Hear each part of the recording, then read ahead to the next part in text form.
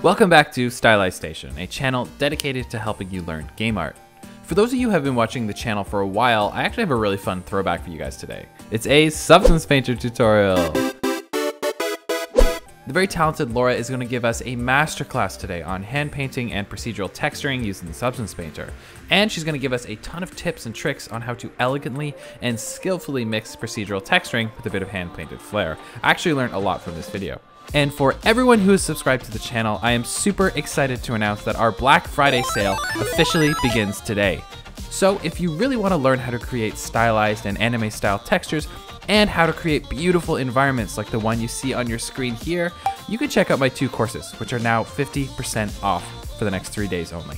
This really is the lowest price the courses have ever been, ever. So I really hope this gives some people the opportunity to enjoy quality courses for a really affordable price. I'll leave a link in the description for your discount. Now, let's get into the video. Hey there everyone, my name is Laura Forbes and I'm a 3D and 2D artist from Canada. Today I will share with you my process for creating this little scene I made for a friendly Pokemon fan art challenge featuring Oddish. I'll share with you some tips I like to use when making a stylus project. We'll go through some of the sculpting process in ZBrush, but mostly I'm going to show you how to realize a quick and simple hand-painted look for your models using the many tools of Substance Painter. We're gonna talk colors, what kind of generators to use, and tricks that are going to help make your textures pop. Let's get started. So first, we're gonna need a model. Starting off in ZBrush, I like to keep my references close right here in the spotlight while I sculpt. You can turn the spotlight on and off if needed, so it's very handy.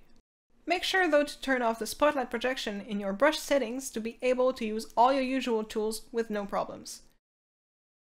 When it comes to sculpting stylized character and objects, my go-tos are the Orb Curve and the Orb Flatten Edge from the Orb Brushes pack by Michael Vicente in the classic clay build-up brush in ZBrush. For Oddish, the sculpting is pretty simple. His body is mostly a sphere but with personality and feet. The tricky part are the leaves on his head. For those I started off with a plane that I deformed to my liking, on which I then added veins with the Orb Curve, switching between adding and subtracting matter to get some nice edges just like this. A plane is easier to manage than a very thin mesh. It just makes life easier, trust me. Now all I need to do once I'm happy with the details is extrude to the thickness I want, and we still get all the sculpting details without risking the mesh collapsing on itself. After that, it's time for the surrounding scene. I went for a big log or root with some moss made from a mask and grass blades. The grass blades were made the same way as the leaves, and for the bark of the log, I went back and forth with the clay build-up and orb curve to define some lines. Nothing too complicated for the sculpt, pretty simple shapes, and keep the details pretty chunky.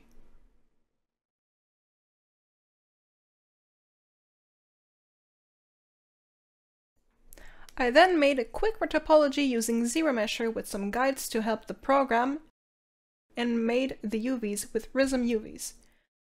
Now on to baking. For this model I did the baking directly in Substance Painter, but if you can I would recommend baking in Marmoset instead. The quality and control is overall better, but since this model was pretty simple I opted for the Substance this time and jumped straight into textures. The baked mesh maps are going to be pretty important to make our base material to start blocking colors. With that said, all we need is the base color of our model, so let's go and single out the base color channel. Also, I'll be using a resolution of 2K here, which will be plenty enough for this small project. Alright, we're all set. Now for that base material. What I did for this project is that I went ahead and created a smart material with the kind of baked light I wanted. I wanted a sunny and warm light. Let me show you how I did that with matte. Starting off with a fill layer, I chose a leafy green color. Kind of dark, but not too much since we're going to light it up quite a bit in a moment. Make sure you only use the color channel of all the following layers, and let's add our baked light. To achieve that, we'll add a filter to a fill layer called Baked Lighting Stylized. At this point, you can change the light source direction as you wish right here. Personally, I'm good with the basic option. As you can see, we kinda lost the green in the process. To fix that, let's change the layer mode to soft light, and since I don't need it to be extra strong, I turned down the opacity to around 25. Now that we can see most of our details, we got a base guide for our light. But we're not quite done yet. Let's go back to the base color of that backlight and change it for a not only brighter green, but also something more on the yellow side. Here, let me show you why. As you can see, on the right side, the shading is done by adding white for the light and black for the shadows. But on the left side, the light is not only a brighter shade, but it's also a warmer one, and the shadows are a cooler version of our base color. The black and white shading can muddy up our green, but by using the warm and cold shading instead, we get a much more saturated and vibrant shading. Depending on the environment of your model, for example, if your lighting has a specific color, like red, you might not want to follow exactly this rule of shading, but in general it's a pretty good rule to use. And it's the shading rule we're going to follow for this project. Now back to matte. What I'm going to do next here is add an ambient occlusion generated fill layer with a nice transitional green to complete our base gradient of light. To do that, we add a fill layer and connect our ambient occlusion map in the black mask. I told you the green was gonna get lighter.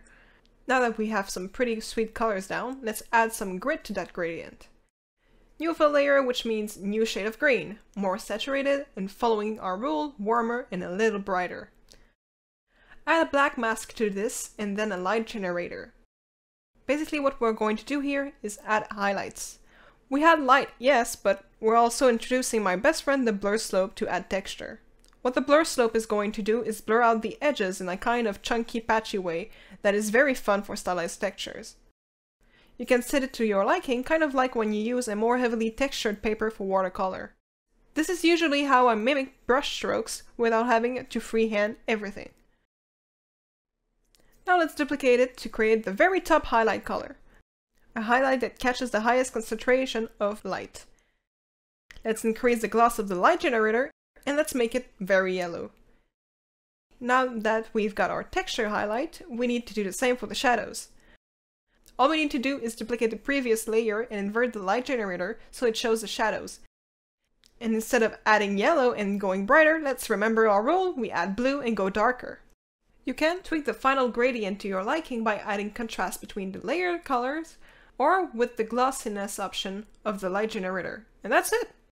Make sure you name your layers accordingly, and we can go ahead and put them in a name group folder to create our smart material we can use in any future project. Like Oddish! Grab that smart material and apply it everywhere, blocking sections for each object with masks as we go. There's two ways you can change the colors of the smart material. You can either directly change the colors of the fill layers, or you can add a colored fill layer of the desired color on top and change its mode to tint or soft light. I found that I really like the second way a little better with those really nice gradients that all have that kind of green influence going on. Now that we have our colors all blocked, it's time for definition and details unique to each piece of the scene. Starting with the ground, I went for a fill layer with a cloud noise mask combined with a blur slope to add variation of colors. Then I went on creating a kind of spotlight effect to frame the whole thing a little better with a dark bluish green on the edges.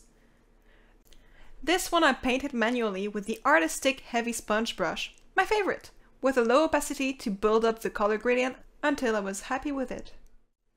Now that the shadow is done, let's go for the light of the spotlight.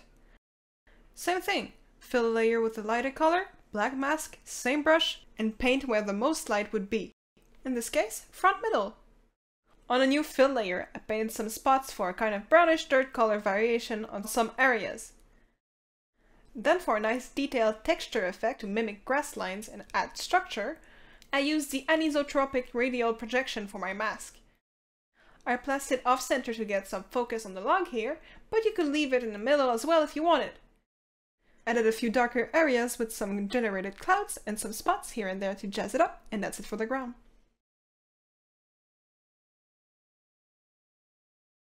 Now onto the grass blades. Nothing too complicated here. We got our base, we got a little fill layer to tweak the colors a bit, and then I added a first shadow layer to match with the spotlight shadow of the ground. No generators, nothing too fancy. The next layer is a little highlight for the top of some blades that would get hit more directly by the sunlight.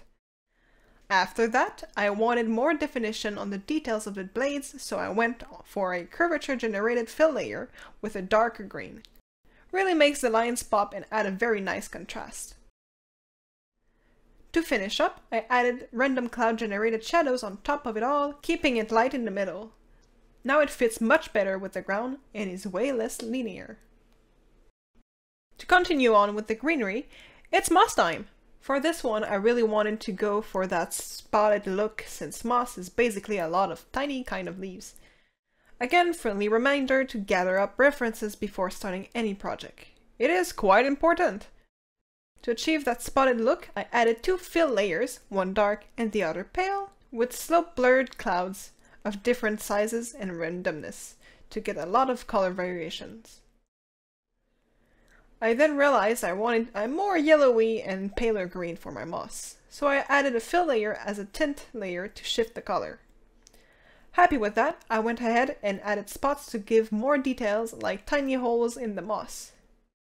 Now it was time to add the scene-related shading, starting with a little blue detail shading from a cloud mask, and then a stronger shadow on a new layer, manually painted on to up the contrast and really anchor the moss in the scene.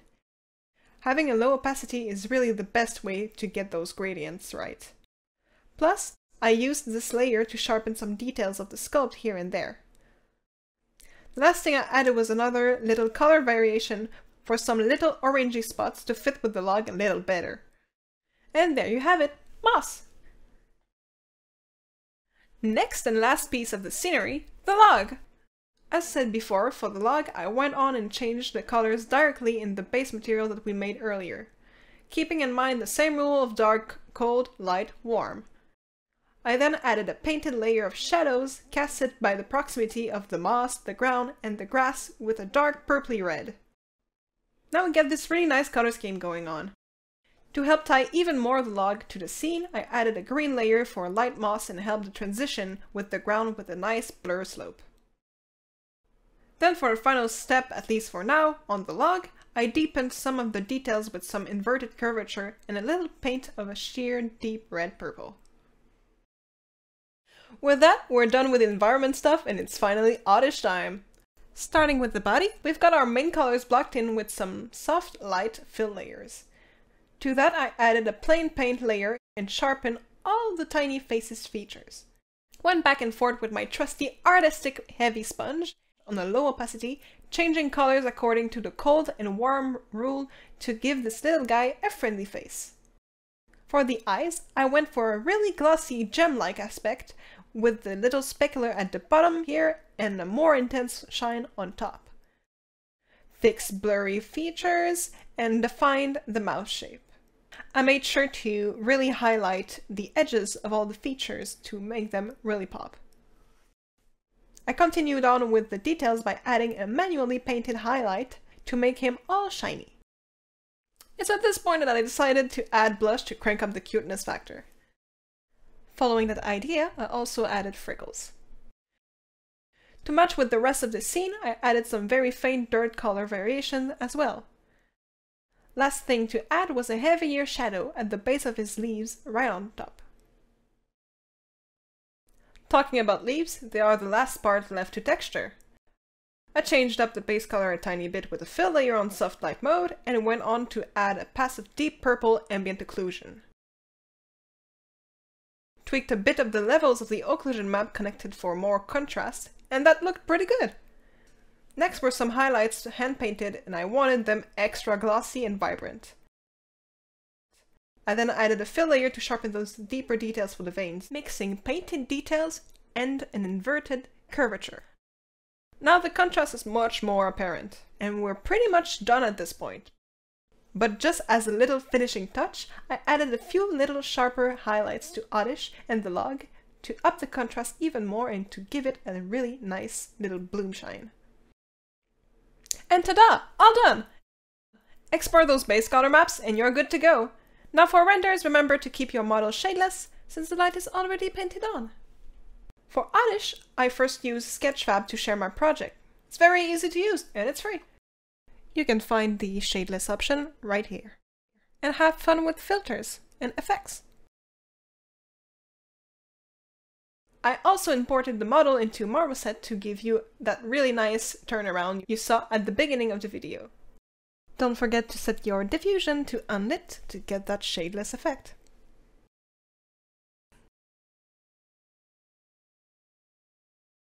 Now you know my base recipe for hand-painted looks. Depending on the project, I sometimes change the size and visibility of the paint strokes and how smooth the color transitions are. But that's pretty much it. Everyone has their own way to paint textures, and don't hesitate to experiment to find a workflow that works just for you. I hope this project breakdown helped you in your quest for hand-painted and stylized textures, and no matter what, please remember to have fun.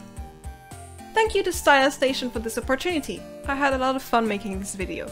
Subscribe to the channel, don't forget to like this video if you enjoyed it, and if you have any questions, comment down below. You can find me on Artstation and Instagram for future projects. Links in the description. Have a nice day and take care everyone.